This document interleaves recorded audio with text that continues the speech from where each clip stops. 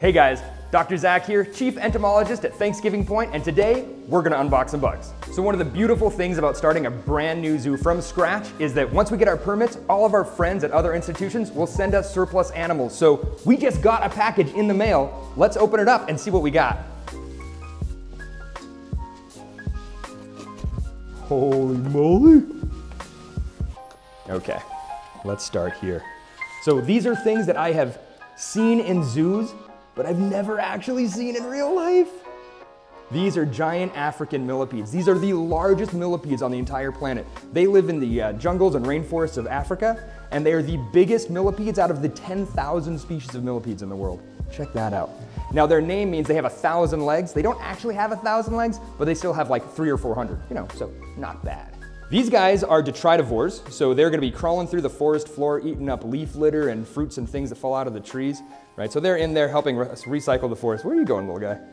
I mean, just the most magnificent thing about these guys is just their sheer size. They're so big compared to other millipedes that you'll find around that you really get to see all those body features. And watching that pattern of the legs as they walk along is just mesmerizing.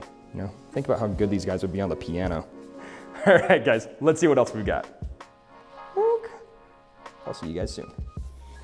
This is one of my favorite animals on the whole planet. These are Madagascar hissing cockroaches. Look at these guys, they're huge. Now, cockroaches get a really bad reputation. It's not fair. They're actually very, very clean. They're constantly cleaning themselves. Look at these guys.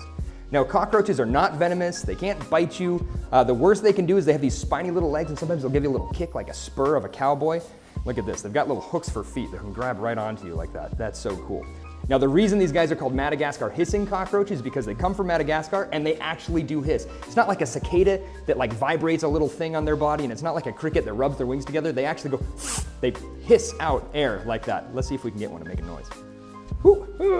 He doesn't want to. Come here, dude. Let's find a vocal one. There we go. Woo, calm down, guy. You're a noisy little fella. All right, guys, let's put you away for now. We'll come back to you later. Okay, let's see what else we've got. I think I know what these are. Wow, that is insane. Check this out, you guys. That is the egg of a jungle nymph. That's a type of walking stick that comes from Malaysia. It's the second heaviest insect on the planet and a massive, massive walking stick. Look at that egg, that's crazy. Those are the largest eggs on the entire planet coming from an insect. This is the record holder right here. Now the female jungle nymphs are gonna lay these massive eggs down in the soil where it's nice and humid. So we need to recreate those conditions here to take good care of them. So we're gonna take these huge eggs, we're gonna keep them in a nice, warm, humid environment until they hatch. That could be a year from now. So these guys live in Malaysia, hot, humid forests. And once they have the adults, that'll be like, the females are like that big and they're bright green. The males are brown and have wings and are like that big. They look big. If I had it in my hand, you'd be like, holy moly, that thing's big and scary. But they're just like sheep in trees, you guys. They're these adorable little critters. They hang up there. You won't even be able to see them. They're so camouflaged. And they just eat leaves.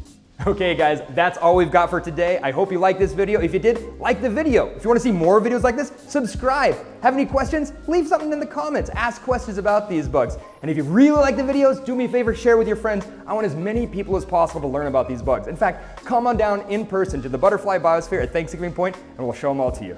See you next time.